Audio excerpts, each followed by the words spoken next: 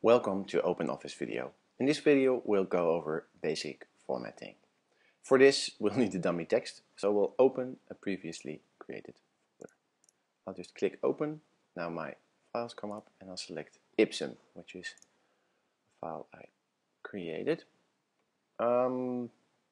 This is Latin actually. It's dummy text that you'll find in a lot of programs. Doesn't matter, but I actually find out it was by Cicero. What we'll do is we'll select fonts, we'll select font types, we'll select headings. Well, the obvious one is the font size to start with. Let's say we want to make the second paragraph smaller. We select it here, and we go here. You have the text body, that's a style. We'll get into that in a moment. You have the font name, which is Times New Roman. We'll leave it at that. And the font size. That is what we were looking at. We'll change this to 10 by selecting it from the drop-down menu. Alternatively, we can select this and just type 11.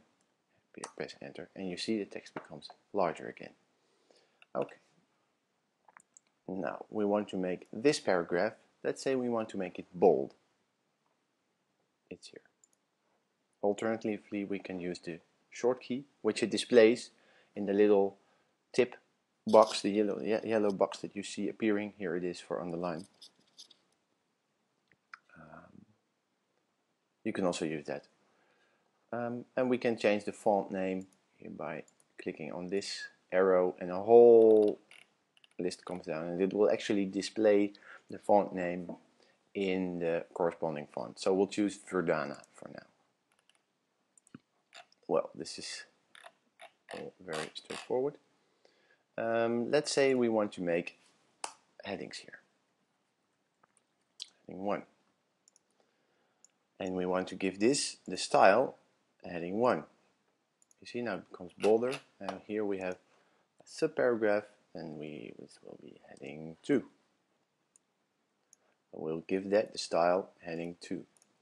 Now the great thing is, once you apply these headings, here the heading 1 is the bigger, and heading 2 is smaller, and heading 3 is even smaller.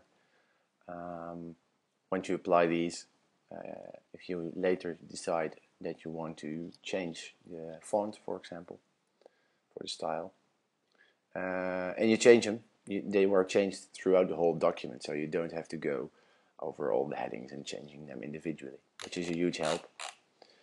So it's a good habit to always use these styles, heading 1, 2, sometimes 3, and text body for formatting.